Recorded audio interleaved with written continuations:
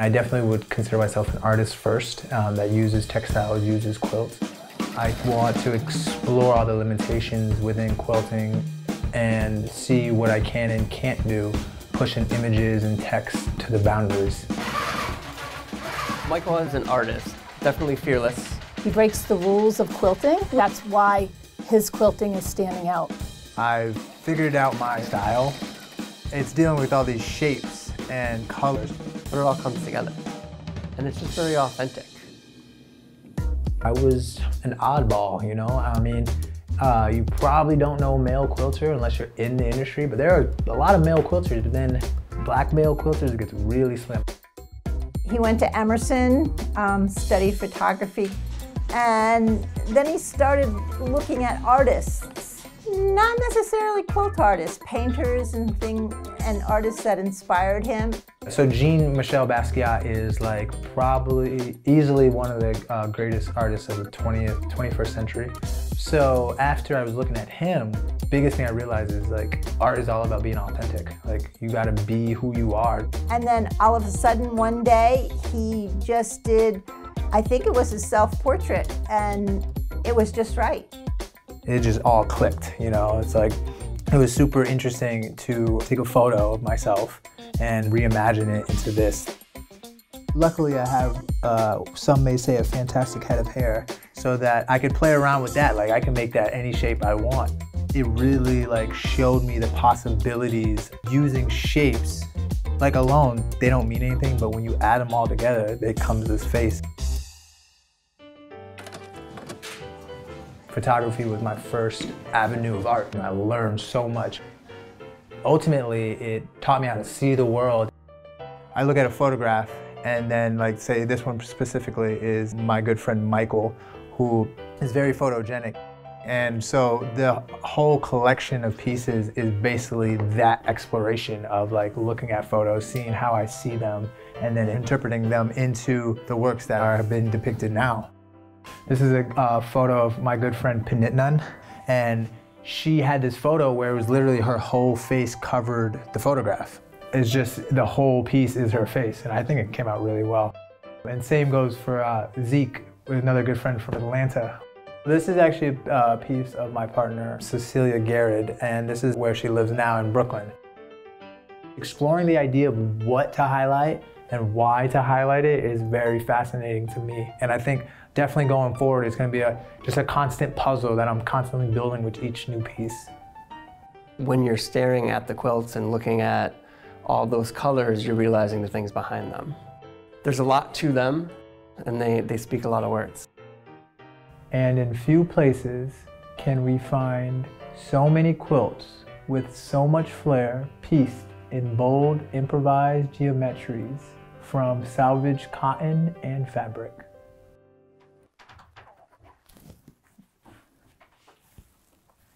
I'll look at a photo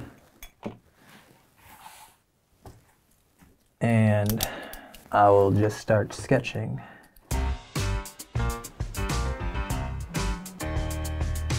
My approach is inspiration and like figuring out what photo I want to use, because all it's based in photos or text. Then I sketch the photo out using my style that I've developed over the years. And then after that, I like basically piece it like almost like a puzzle mosaic type, where I cut out the fabric and piece it on top of each other. And after I iron that all down, it's ready to go into my machine, where I end up the final leg of it, where it's just stitching it all down. So go time.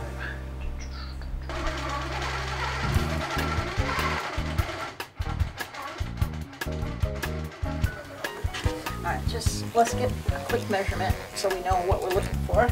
So it looks like my mom's best. She's master. She's a perfectionist. So this is gonna go into the color. My sister owns a quilt shop. I'm a quilter. I teach up there, so you know he's immersed in it. It does have the blues. Just to be blunt, like it's just women like my mom, you know, middle-aged white women. So I was just like, hey, I'm here. And I mean, they just took me in. Michael, at a very young age, actually made a quilt when he was about 8 years old. He loved my sewing machine, so I let him do it. He entered it in a quilt show and got a participation ribbon. And That was the last quilt he made for many, many years because he's a basketball player and basketball took over his life. And that's all we did for many, many years was basketball.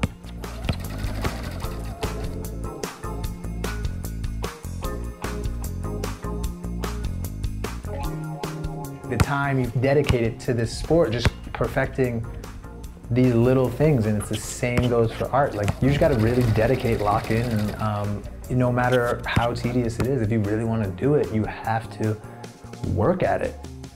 So this is a portrait of Allen Iverson, who played for the Sixers and was an iconic basketball player. I mean, very influential to me. This one is really important to me because it like opened the floodgates to making art about basketball, which like for the longest time, for whatever reason, I couldn't. But now it's just like, now it's just going. So it's very nice.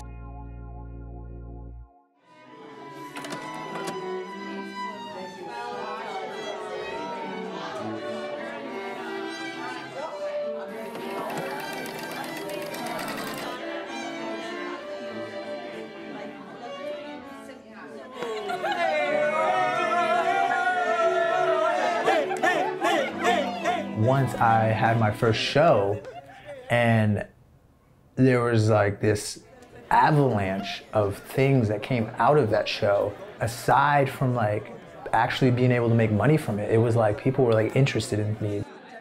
With the amazing success of his show, I think he can definitely break into the art world.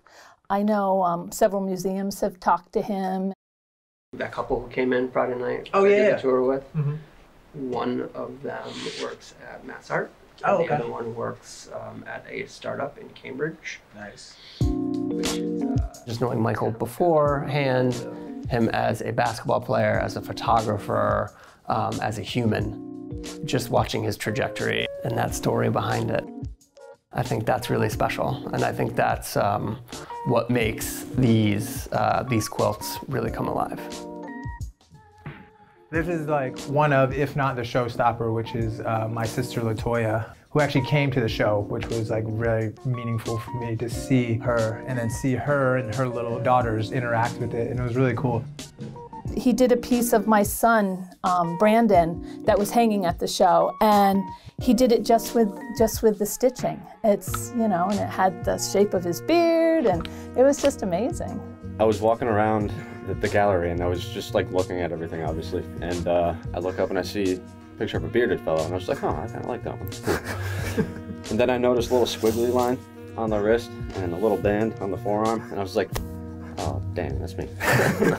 You know, so I thought that was really cool. I really did. And I appreciate that, by the way. Absolutely, absolutely. I have this style, I'm using this medium, and now it's just about cranking out more work. There's interest, there's an appetite for it. You can't fake the funk. I noticed that like after doing pieces, showing them, and talking about them. Like, it doesn't matter what you're talking about, at least you're authentic about whatever it is. That's the most important.